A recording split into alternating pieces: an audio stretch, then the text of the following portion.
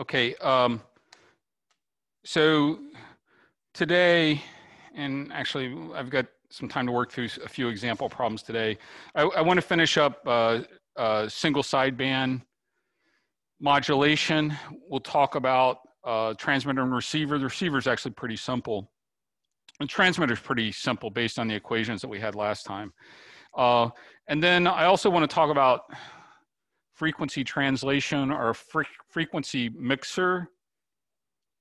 And the frequency mixer, it's actually pretty simple in operation, but it's a fundamental component in what's known as a super heterodyne receiver. Okay, and the super heterodyne technique, what a great name, super heterodyne. Heterodyning is another term for mixing or frequency shifting.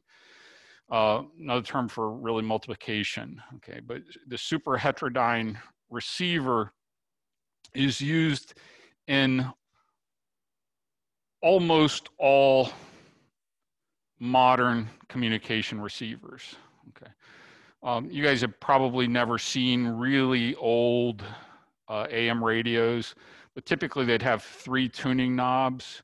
So in order to pick the station that you wanted to listen to, you would kind of adjust maybe a corner frequency by adjusting a capacitor of like a low pass filter and a high pass filter to get a band pass filter around the station one. And you know, it could take you 15 minutes to tune in the radio you wanted to listen to. The super heterodyne technique eliminates that. You really have just one tuner, and you're not actually adjusting the corner frequency of a bandpass filter. You're actually adjusting the oscillation frequency of an oscillator.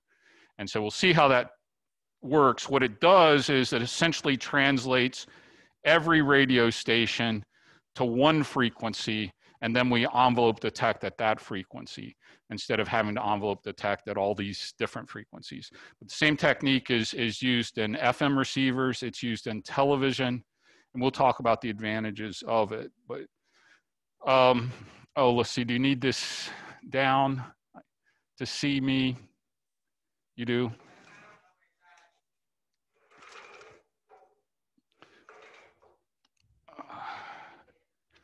Yeah, I don't know. I don't know if any of it's readable anyway. So. But hopefully, with your notes, I appreciate everyone sending me the notes, by the way. So I try to put them all up there that I get.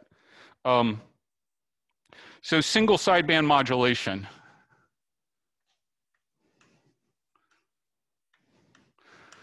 Oh, one thing before I start. So started working on the spring schedule of classes. So one elective that we always offer in the spring is Dr. Litfalian teaches one on, I think, industrial electronics. So it's a popular elective. So we always offer that. It's 4:45.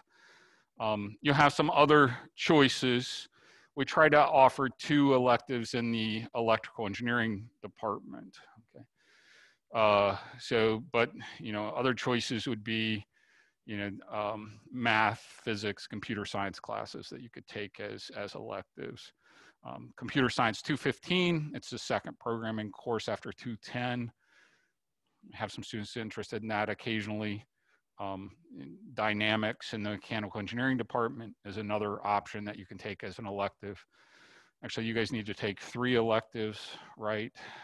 You have to replace what was optics in the catalog. But we do try to offer another EE elective, okay. So it looks like I'm the only one who has room in my schedule to teach an elective. So I'll probably be putting up some sort of poll to see what class that you would like. What I could do is, I've taught an image processing class in the past, which has a little bit of programming in it. It's MATLAB programming. So you become better MATLAB programmers. And it's really an applied version of 311, but it's a lot different than 311. The algorithms are simpler. But it's pretty impressive because it is an applied course. You see the results of doing these filtering operations on images. Another class I've taught in the past, I used to teach it quite often, is it's analog. It's called analog design. It's really design of analog filters. So 311 concentrates on design of digital filters, and but this is design of analog filters, like how do you design actual Butterworth filters, and we'll look at Chevy-Chev filters. It's a bit more mathematical kind of. There's a lot of LT spice simulation involved in that. I've also taught a class in communication circuits, looking at the circuitry that is used in radios and things like that. Again, that's doing some high frequency stuff. Again, a little bit of LT spice simulation. If there's a particular topic area you're really interested in, I might consider teaching a class, but kind of what we need is to offer the class is maybe, it's a small group, but 4 or 5 people to express interest in order to be able to offer an elective. Otherwise, they won't allow me to teach it. But I'll put up a poll and see what kind of response. But what you probably want to do is get together and discuss. Well, this is if the poll is one person in 4 different areas, then we won't be offering an elective. So look at the polls, see what the options are, and then discuss what you might like to take. Okay, and you don't have to take. You could take dynamics or CS215 or physics class or something like that. The other thing is, I guess because of Dr. Blandford's death, I'm going to be teaching 311. So, and we're actually modifying our curriculum. What was EE471, which is a required class for you guys in the spring, will actually be a free elective for you. Okay, so, and by free elective, I don't mean a technical elective. We're modifying the curriculum so that it actually becomes a completely free elective. We don't have any free electives in our program, which is a bit unusual, but that means you can take any course that you want to. Maybe course you've already taken can count as that free elective as well. As long as you can't double count a course. But if you've taken some course in the past that didn't fit into one of the slots that are in our program, you could count that actually as this free elective class. So, any questions about any of that? Okay. So, for example, if you took FYS 111, that could count as your free elective. So, FYS 112 is required, and FYS 111 doesn't even count toward the engineering degree, but it would count as a free elective. So, or you could take, another engineering course or a math class or something like that, or physics, or music, or theater, or whatever you want to. Okay. Single sideband modulation.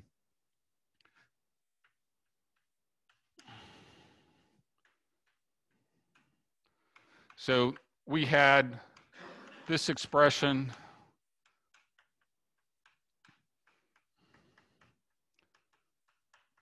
for this mathematical expression. And I think I was actually writing a tilde last time for the Hilbert transform, but he uses a caret in the textbook. And I think it's just a matter of I couldn't read my own notes last time. And so I was reading it as a tilde, but it's actually a caret, C-A-R-E-T, not the orange kind, FC of T. And that's the time domain expression, so a little s. And then the frequency domain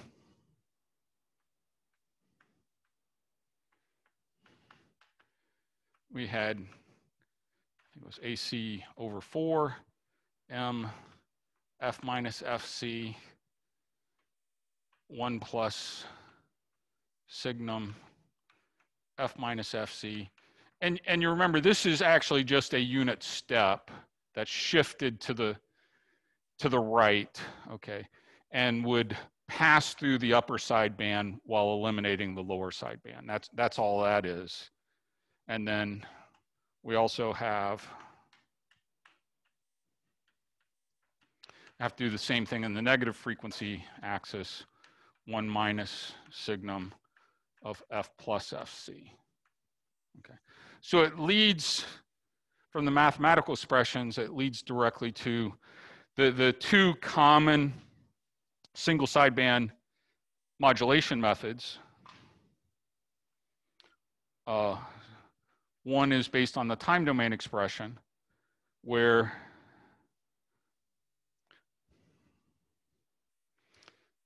that's supposed to be a negative 90 degrees. Remember, to form the Hilbert transform signal, we just phase shift by 90 degrees at all frequencies, M of t, to produce the Hilbert transform of the signal. Okay. Now, Hilbert transform filters aren't easy to manufacture, design, but they're actually relatively easy to do digitally. So one technique is actually do A to D conversion, do the Hilbert transform, and then do a D to A conversion to get M hat of t. And then the math we need to do is multiply by cosine. So we have this local oscillator at our transmitter, which is AC cosine of 2 pi FC of t. So this generates that first term. Okay. And then in the second term, we multiply the Hilbert transform by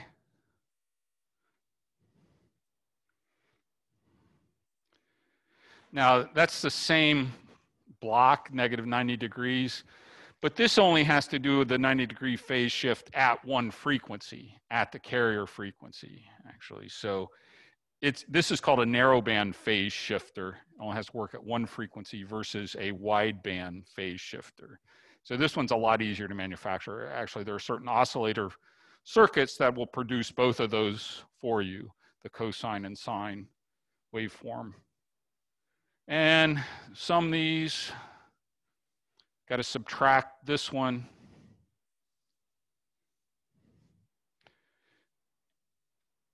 And this would produce our upper sideband signal. I'd have to go back and look at the math, but I think to get the lower sideband, you just add instead of subtract. The math, you look at your notes from last time. This is called the, so single sideband modulation. This is called the phase discrimination method.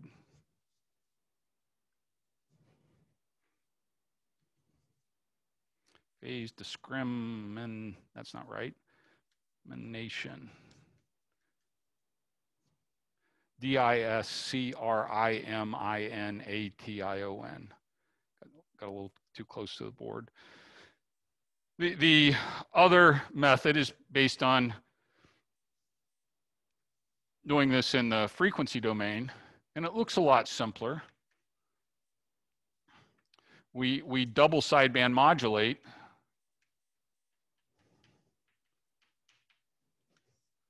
and then just bandpass filter around our upper sideband.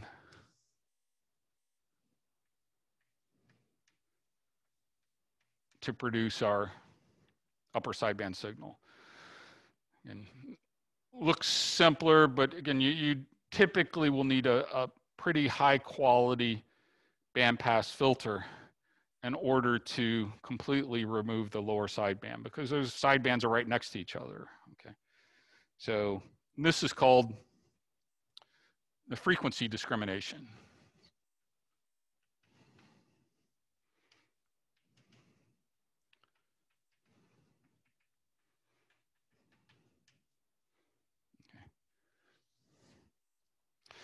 The demodulation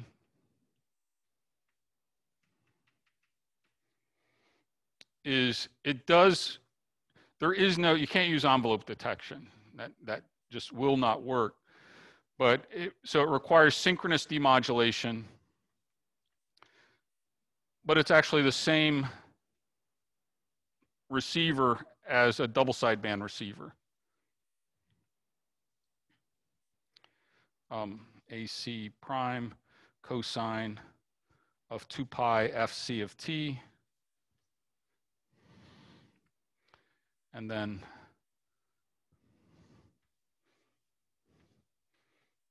actually, I don't even think you need the, yeah, you do.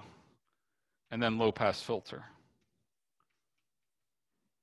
And looking at what happens in the frequency domain, where it's easiest to figure out what's going on here. Here's our upper sideband signal. Here's our carrier frequency, So this is in the frequency domain, what our spectrum looks like. We've eliminated, so this is what's coming in.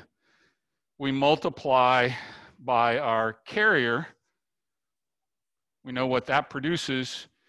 It shifts the thing to the left by FC. So that means that this would be here. This one would be shifted down to minus 2 FC. Okay. We add to that, this picture shifted to the right by FC, right? That's what multiplication by cosine does. That's convolving with a pair of impulses, one at FC and one at minus FC. So we get this thing shifted to the left and then shifted to the right. So again, up at 2 FC. And then that's my baseband spectrum. Okay. Remember, with a double sideband, we actually got 2 of these that were added together at baseband. Okay, so the same receiver actually works for double sideband modulation. Okay, so now I want to talk about frequency mixing. And this is, again, it's used in all modern communication receivers in some form or another. I've kind of pretended to this point, at this point, that to receive a particular AM radio station, you kind of band pass filter around the one that you want, and then run that through an envelope detector. Again, that would work. It was used originally, but that's not the method that's used in modern receivers. It uses a super heterodyne technique. It's a great name, but it's actually not that complicated. It's a pretty neat technique.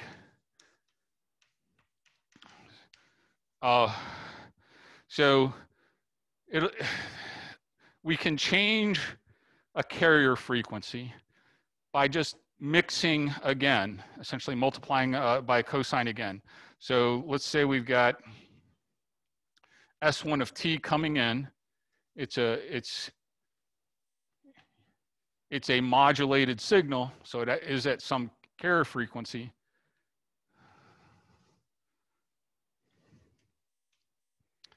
And then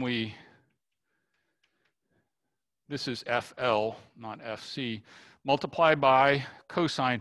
Now we've used this in our synchronous receivers where this was also FC, and the result then would be down at baseband.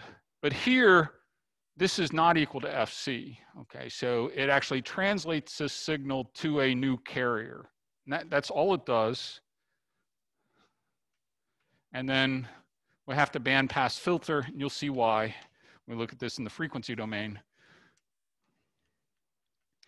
And this produces then that modulated signal, but now at a different carrier frequency. So this thing has lots of applications. So it's called a frequency mixer, is often how it's, what it's called. It's called the other term you can hear is frequency heterodyning. would be another term for it. You'll hear both of those. So if S1 of t has a carrier frequency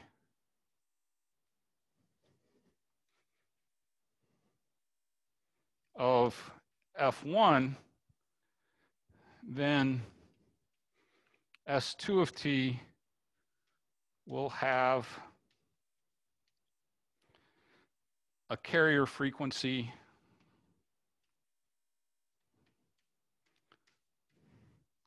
of F2 is equal to the absolute value of F1 plus or minus F2. And the absolute value can complicate things. It's better to always think of it, I'm sorry, not F1 plus or minus F2, but F1 plus or minus FL, is what the output of the mixer always produces the sum and difference frequencies, okay? Now, in some cases, that difference might be negative, but then the absolute value, we convert it into a positive frequency. But in some cases, both the sum and difference are both positive, okay? And that's actually fairly typical, and the absolute value does nothing, okay? So, but what I stress is just remember that this mixing always produces the sum and difference frequencies. And then the bandpass filter then passes through the one you're interested in, the frequency you're trying to get. And so we'll see how that works, but let me draw at least a picture here in the frequency domain. So let's say F1. So this is the carrier of S1 coming in. Okay. And then we know, let me call this S prime before our bandpass filter. So S prime of F, we know what it looks like. We know what multiplying by a cosine does, right? It just produces, there's this annoying factor of a half that keeps appearing, but it's 1/2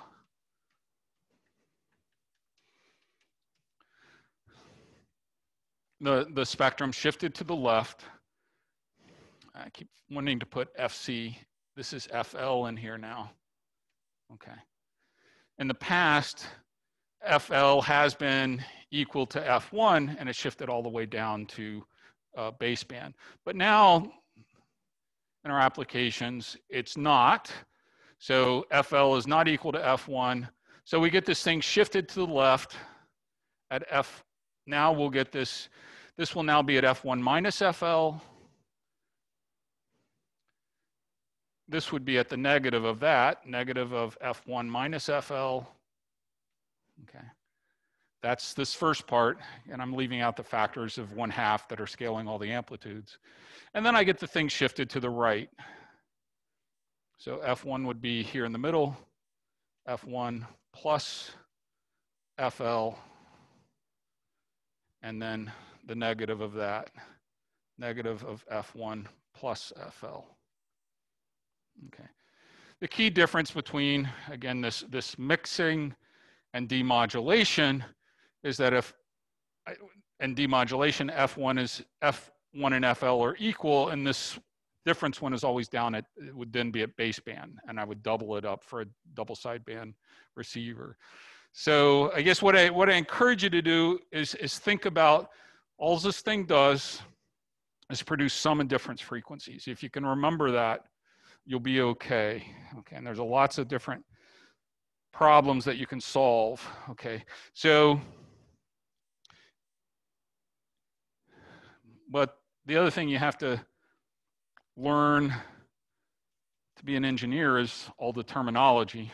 Okay, and that can be actually one of the more difficult obstacles. You're said to be doing down conversion if the bandpass filter is centered at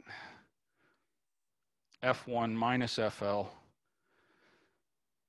Actually, probably more simply than that, it's down conversion if the output frequency is less than the input frequency. Okay. And so this isn't always quite true. And then up conversion if the output frequency is higher. Up conversion if bandpass filter is centered at F1 plus F2. And again, I don't think that's actually quite right. It's better to think if the output frequency is higher than the input frequency, it's up conversion. Okay. There's also something called low side and high side conversion, which we'll talk about as well. Okay. So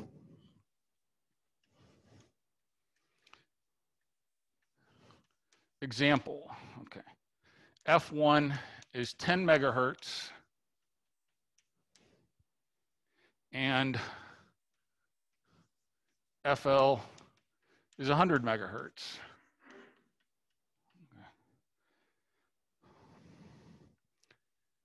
What are the possible values of F2? And then draw the spectra with assuming the bandwidth is 2 megahertz. Okay. Now again, F1 is a carrier here of a modulated signal, so it has a wider bandwidth. This is a single frequency signal here, FL, the thing we're mixing with. Okay, so it can be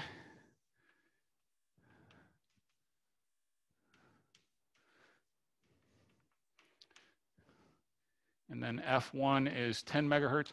Of course, this would still produce the right results, even if both of these were single frequency. But what this typically does is really change the carrier frequency of a modulated signal. So what are the carrier frequencies at the output of this thing? What's the sum of these two frequencies, and what is the difference of these two frequencies? 90 and 110. It's that simple. Okay. So actually 90 megahertz and 100 megahertz, and both are produced, okay? You then pick the one you want by filtering out the other one, okay? Passing through the one you want with the bandpass filter. Okay, so the corresponding picture here again, both of these are actually up conversion. That's why I said this is not quite right. I guess it would be right if I put absolute value. No, it's not even right then, because both of these are really up conversion because the output carrier is higher than the input carrier frequency. Okay, so the picture here, I did, thank you. 10 and minus 10. So we'll do this. So let's go 12 and 8. That's W is my baseband bandwidth. Okay. So the modulated bandwidth would be twice W. Okay. So this would go from minus 12 to minus 8. Okay. So this is the S1 spectrum. Now I mix this with 100. Okay. So I shift this to the right by 100 megahertz. So minus 10 plus 100 would be 90. Plus 10 plus 100 would be 110. So this would now, I maintain the same distance between these two. It's still 20 megahertz. The bandwidth is not changed. This is now 112 and then 108. This is 92 and 88. Okay. So that's the shift to the right, shift it to the left. So I have minus 90, minus 110. Okay. the same frequencies there. So this would be, the output of my mixer. Okay. Now, typically, we don't keep both of these. Okay. The problem here might be change the carrier frequency of this thing to 110 megahertz. Okay. In which case, I would then bandpass filter around the 110 to eliminate the other. Okay. I could use this same mixer to produce a carrier at 90. Okay. I would just bandpass filter around the 90. Okay. So there are always two output frequencies. Okay. There are actually always two choices for any of these three. Okay. So let me turn this around.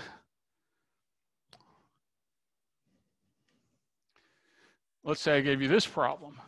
We've got 10 megahertz coming in, and I want to produce a 90 megahertz output. Okay. What are my two choices? There are always two choices. Okay. 80 and 100, right?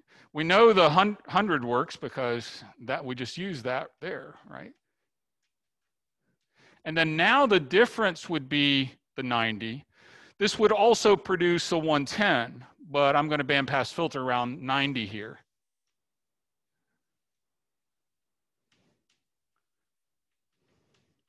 So this would actually produce 90 and 110.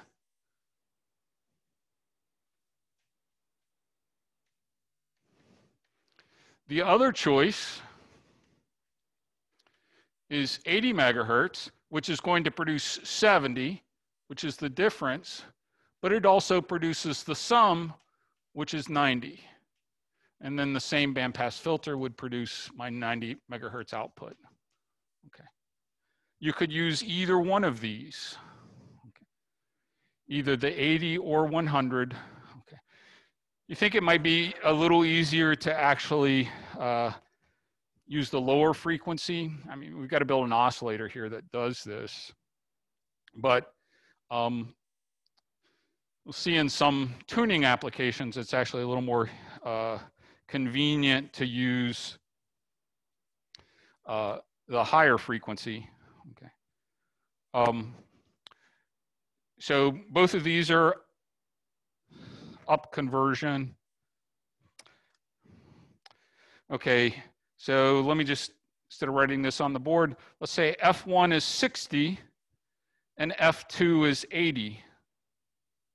So you want to go from 60 to 80. What's your local oscillator frequencies?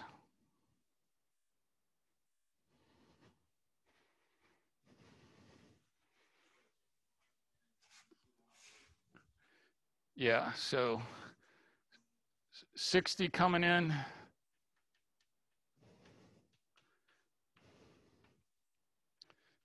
F, it's usually written FLO for local oscillator. And then we want 80. What are your choices? 20 and 140, right? The sum would be 80. The difference there would actually be, well, 40 megahertz, right? So it produces 2. But then also, what was it, 140? If it were set to 140, the difference would be 80 and the sum would be 200. Okay, so again, there's always two choices.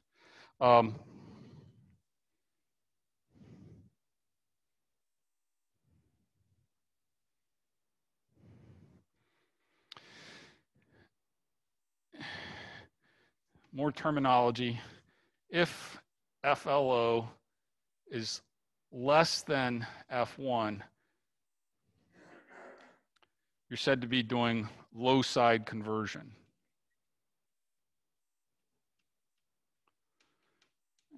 And I'm not drawing the pictures here in the frequency domain, but I encourage you to do that, especially in the homework.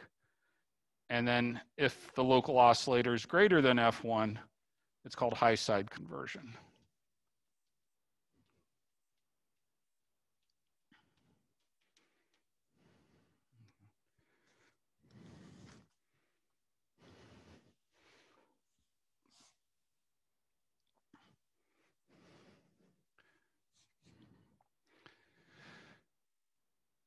Okay, let's do it this way. I'll pick some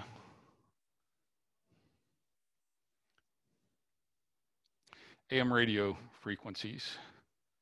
Do I remember the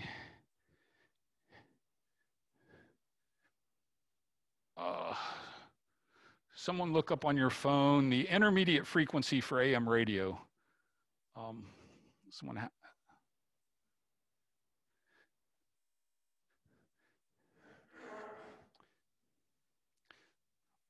what's the intermediate frequency for AM radio? I'll know it when I hear it, but I've forgotten it.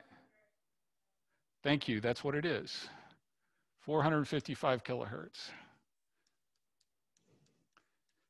Okay. Now,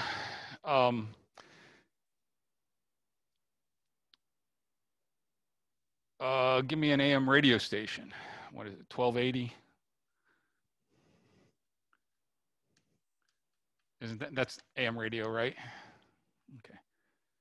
So what would the local oscillator frequency be in order to translate the 1280 to the 455?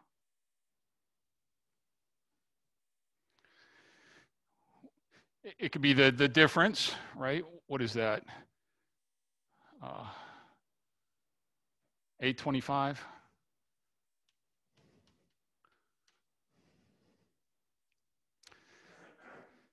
No, that's not right, is it?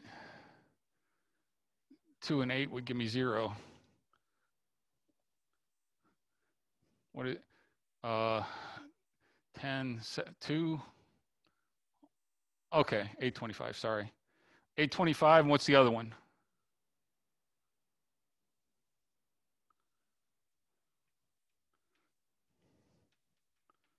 Okay, so this would be low side, and this would be high side. Okay, either one could be used. Okay, we'll see actually in AM radio, you typically use high side conversion. Okay, but now here's a different problem. So let's say in AM radio, we're trying to listen to 1280 kilohertz. So the local oscillator frequency would be set to 1735 to produce the 455 kilohertz. Okay. There's another input frequency when mixed with 1735 would also give you 455. The 1280 is the difference between these two. What's the sum of the two? What is it? 2190 kilohertz. Okay. So the 1280 station mixed with 1735 gives me 455.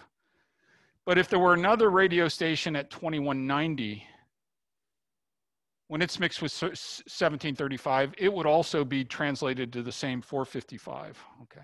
And then here's where we have our envelope detector. Okay.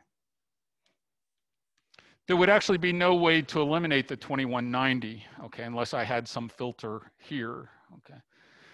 This is called the image of that carrier frequency. It's called the image station. You would hear both of them. So and I'm jumping a little bit ahead here about how super heterodyne receivers work.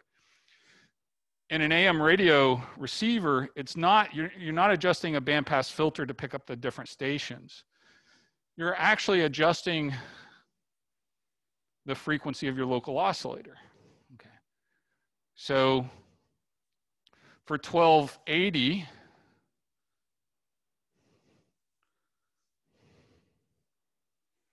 we use 1735. Okay. Another radio station in the AM band, 680. Okay. So now, what would our local oscillator have to be tuned to? Again, two choices. The sum, which would be what, 5, 3, 1135 kilohertz. Okay. Again, that would be the high side frequency. Okay. The low side frequency would be the difference, 200. But once you've made the decision to do high side, all of them would be high side here, because now what you have is you're changing the frequency of this local oscillator. Okay. Notice by changing the local oscillator frequency here, depending on what radio station I'm listening to, they're all tuned to the same, this is called the intermediate frequency. Okay. This is always the same. I just changed the frequency of this oscillator, and all my radio stations get mixed to that same intermediate frequency, the 455 kilohertz. So my envelope detector only has to work at that one frequency. Actually, it's typically preceded by a bandpass filter, but now that bandpass filter doesn't have to be adjustable either. It just has to work at the 455 kilohertz. Okay. So that's all for today. We'll continue to look at this, especially I think next time I'll show you the full-blown super heterodyne receiver. But if you understand this part, you're well on your way to understanding the super heterodyne technique. Same technique is used for FM radio and television, and essentially almost all modern communication receivers use this technique of mixing the carrier to an intermediate frequency and then demodulating that intermediate frequency instead of directly demodulating at the carrier frequency. So.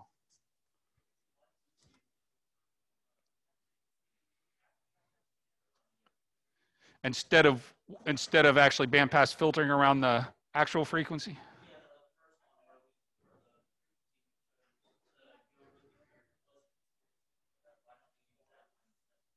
A direct conversion to baseband, that is possible. You can do that for a synchronous receiver, but our AM radio is not a synchronous receiver, right? For a synchronous receiver, you have to be exactly matched to the carrier frequency. This doesn't require that. I don't have to be exactly matched to the carrier. I'm doing envelope detection here. This is still an asynchronous receiver. This can be off a few tens of kilohertz. Doesn't matter. I'm still doing envelope detection. I don't have to do direct conversion. I have to be matched to the carrier frequency in frequency and phase. Yeah, doesn't matter because this is still an asynchronous receiver. There's no direct correlation between these two.